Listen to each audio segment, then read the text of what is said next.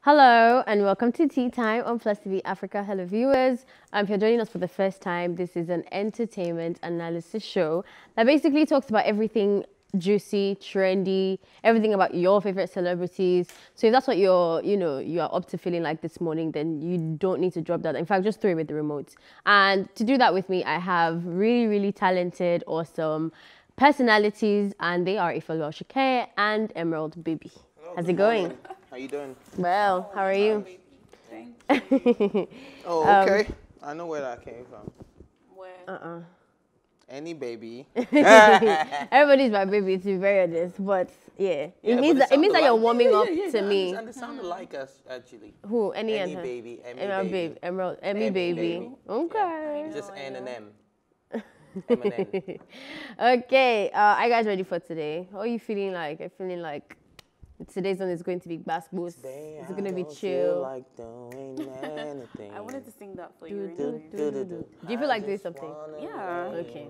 Then let's see if it's fair. Exactly. Can do it. Because on social media, I don't know, recently, there's a weird trend that has been going on. Do you have a tattoo? No, I don't. No, I don't. Yeah, you do. Trend. I don't have That's trend. I don't have a tattoo. So bizarre. Okay, so you have a tattoo. I don't have a tattoo. Okay. Are you lying right now? Yes, it I is. do not have a tattoo. I have awesome tattoos. Okay. Sure. Okay, so with your awesome tattoos, do you see yourself ever having a celebrity's tattoo on you? God forbid. God forbid. What if it's even like a quote or something? What? A quote. God forbid. Okay, what does the tattoo say then? My tattoos? All my tattoos have meanings. And some of them What? are You very... should have What done is it? signs No. on you. Don't Some of them... scribbles. No, you Obviously, said, like, what all of is them- it? I have a lot. I have... Just give me one. Give me your favorite. Like what? All right, so this one right here says loyalty defined. And I think I got that after I got into a fight for a friend. And I got a scar. So I'm actually very loyal to my friends. Very, very loyal actually to a fault. And yes, I got that. And this one... No, okay. Off the mic. Off the mic. Should we turn it off? It's okay. I mean, if that's your favorite, then. Yeah, that's my favorite. Is there anyone else? Yeah, there's one around my thigh area, We're but I getting wouldn't be. freaky here. It's okay. We don't want to know. It's all right. It's all I wouldn't be right. able to explain that because that happened because of somebody special. So yes, I got It's that fine, one. Ife. It's okay. You first tell us I have another one. I'm planning to get one. Okay. Get my name in the of your. No love is what I'm about to write on my. But you okay? Let me know. Let's go. But what? But what? But what? Say it. Say it. No, maybe I could correct you. You don't have. You don't have to correct me because what I'm about to say is fact. What's the fact? You can't have no love there Why not? because You make love there. I want to put no love because right now I'm not attaching love to my penis anymore. Oh my gosh. Okay, well, Blessing Okoro has inked media personality Denrele Edun's name and quote on her arm. The relationship expert, I don't know why she calls herself that, added to her tattoo collection and she filmed the process. Okoro paid tribute to her sons Darcel and Brian as she etched their names on her arm. She also added a quote by Denrele, which says, "MAD, basically mad, make a difference, make a difference." Along her collarbone, she tattooed the words, "My people perish for lack of knowledge." I really like that one. There is also a large tattoo on her back, just below her neck. Touched by the gesture, Edun responded to Denrele. He responded saying, Denrele Edun said, "Mad," in all capitals, make a difference. And that's exactly what my spirit animal at her Instagram handle tattooed on her arm, right next to her son's names. What a stupendous honor. Blessing and I are both MAD. All right. Mado. I think so far this is the most, trend. Yeah, and I think even with the celebrity tattoos, this is the least tackiest I have seen, because it's not his face, you know, it's not Bobrisky doing like The this, whole body, you know, on your back and things like that. So I think it's not too bad, but I don't know what you guys think. They should stop it already, please. Did you see Katrina's on the Yeah. What was that? Speaker? What was that? What's wrong with that? What's With wrong who? with who? Katrina. Why is she saying all of those things? What's your issue? Somebody puts a tattoo on Okay, the thing is, Katrina. First off, it is a name. Thank you. So I don't know. Did the girl come out to mention that it was actually her? It was Katrina herself that. Yes, she did. Okay, so it's okay for her to do what she did. No, it's not okay. It's okay. It's actually okay. What's your problem? Oh, Ogbeni, see, shift to the side. And guess what? No. She was the one who came out. I think the celebrities forget their power. They forget that when they put out a tweet or they put out something and they expect their fans to do it, they've forgotten that they have very patriotic fans or very, what's it called now, obsessed fans that will go ahead and do the things that you ask them to do. You came out and you're like, who feels like drawing my name on their body or putting Katrina on their body? And then you now come out after a girl did it. No, she now went back to a question and answer, and they asked her that, Katrina, is this really what you want? And then you said, no, I was joking. And then the next thing, you saw a girl with a tattoo of your name on her body. You incited it. You instigated it. Even if you don't say anything, and somebody didn't. She was joking, to be fair. Exactly. And that was clear. It's not enough for anybody to go ahead. Jokes are allowed for a lot of people. Even if you do not say anything and you do not joke, it is. For me, it feels like she's being deliberately naive, like she's faking her pretense as to why somebody would do that. When you're a celebrity, even if you're not a celebrity, you know how fans can work. You know that people have stickers of you all over their house. You know that they would spend all their money. People use their school fees to travel to go and meet you in some concert. There is no need to then subject one fan to humiliation like that. Thank you, I appreciate it, but please, though, I don't really need you guys to go as far as doing all this. Let's just stop here. But that was what she did. That's not what she did. This is so ridiculous. We need to stop this thing. She's up to 17 years old. She's a little girl. This is calling her names. Who the heck do you even think you are? Because somebody put their name on you or your. Maybe she went too far with the way she handled it. But summarizing everything she said. Like just putting it in one word. That she's worried that there's nothing wrong with making your points with 1 million. See, there's no message you want to say. If you don't say the message well, nobody hears what you're saying. That's it. I think I stand with her actually on this one. I really stand with her because someone needs to actually say that. Like, you don't have to tattoo the person's face or name. Please. Yeah, you can say that. You can say that you don't have to tattoo somebody's name or face. Which 1 million naira? That's you see, if it was Bobrisky is probably the reason why Katrina did what she did. Where Bobrisky is actually encouraging people. Like, they know now that it's 1 million. Exactly, and Dubai, 1 million, 1 million, 1 million. So I get that. But then again, I've said this thing on this table so many times. Even if I'm a victim, the way I say my story is important. If I am disrespectful, if I am irrational, if I am whatever, that is what people are going to focus on, not what exactly it is that I'm saying. I'm not done, don't ask me. So my own share is that if Katrina wants to advise people, you don't humiliate a fan, your own fan. Okay, so your problem is that she humiliated the girl. Of course, that's my only problem. What's with the tattoos? Stop it. Whichever way, she has passed her message, and the girl in question has responded. Yeah, she has. What did she say? Just talking about it. She was upset now. She didn't like it. She was like, she did it because she wanted to do it, not because she wanted anything from Katrina. That's so a lie. Katrina does not want any. She doesn't need any attention from Katrina. That is a lie.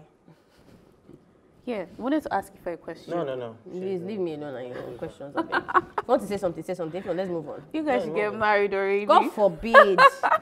God forbid. In Jesus' name. Amen. Do you want us to move on?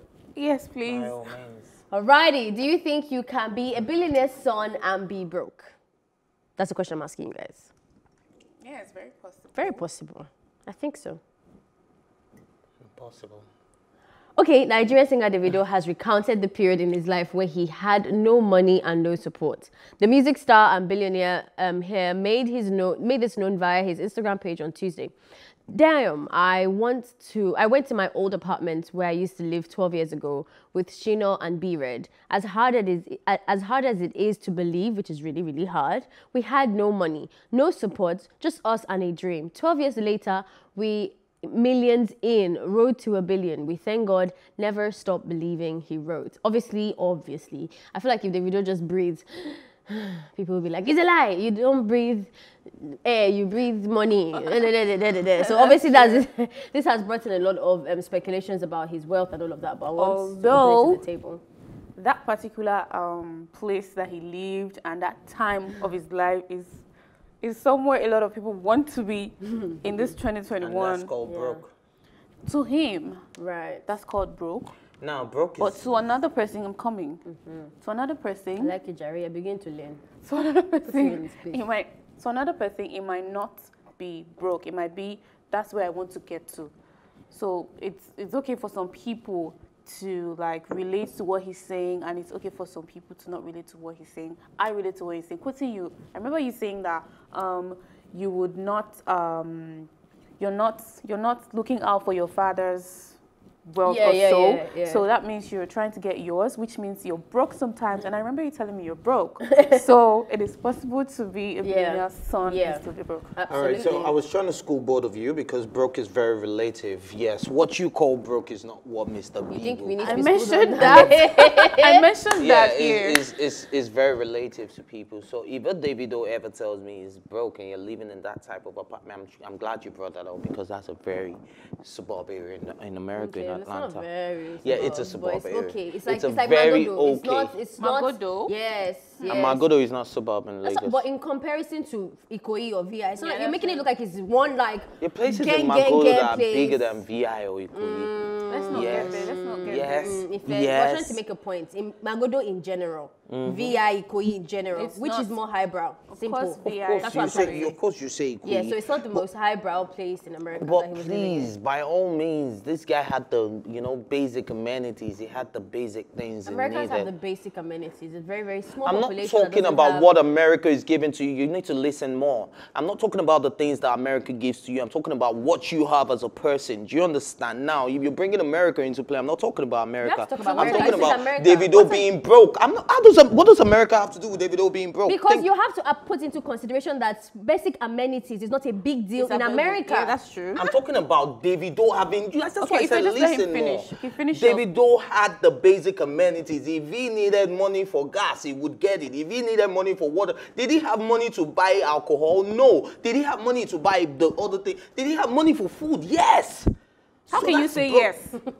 That's different. That's totally You different. can't say yes. He's the one who said he's broke, but did he explain to you his level of brokenness? So you can't narrow into that to what you're saying now. That's why I'm saying that it is relative. Now, Davido needs to come out to tell you, oh man, this is what I mean by broke, before everybody jumps on it and say that, okay, yes, but broke. Can you not understand that in America, basic amenities are a normal standard? I'm not talking about America. But that's this what is you America. are not getting. This is America. He is in I am America. not talking about Davido's basic amenities in America. I'm talking about Davido's personal basic amenities. I have basic amenities as a Felua and not as a Nigerian. Okay, yes, but okay. I'm with you. But do you know that even despite Davido's basic amenities, while he lived in America, there is still the American basic amenities? Is that okay? You know, I've never disputed that fact with you. Okay. I'm just telling you, I'm talking about Davido's basic amenities, right, which is what you're not listening to. Are you listening now? We are. Relax. All what right, we're just saying is that still implies where he's living. If somebody in Nigeria says, my basic amenities is being able to pay rent and go to work and eat, that's their basic, but that's not a Nigerian basic amenities. Yeah. Meaning that the most population of Nigerians don't have food to eat, can't make it to work, and don't have rent, right? Sure. In America, you can have a different level because, like you said earlier, it is relative. You can have different levels of what people think is a basic amenities to them. But at the end of the day, the general consensus is still that Americans have basic shelter, basic food.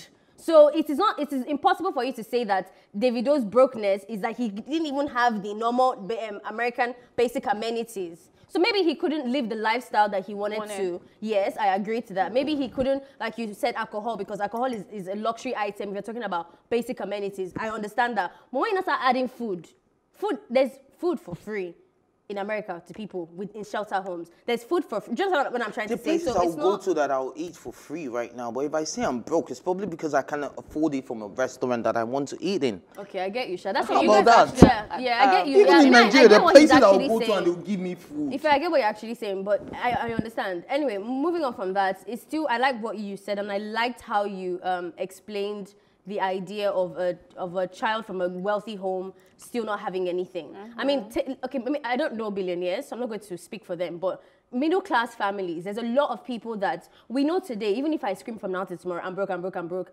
worst case scenario, I have a family to back me up, right? But that doesn't mean that I can't go through phases where I have nothing. I have nothing. A lot of the times it's also a personal decision. Sometimes your parents, and I think people are also sleeping on Davido's father because we don't know his values and stuff. Sometimes some parents will withdraw their money from you. Leo da Silva was here sitting on where you're sitting, having a conversation with us about how his mother was gone, his father was the only breadwinner that he had, and it was from a very comfortable home, and the dad stopped paying his funds. Stopped paying completely, and he had to start hustling, which is how he created his business and all of that. Now, if that boy comes out and says he was broke, and you find out that his father is one big person, it will look like it's a lie, but it is very possible for you to be broke, and that's like the point of the conversation, not really Davido's basic amenities. But I don't know if anybody has anything else to say. Nah.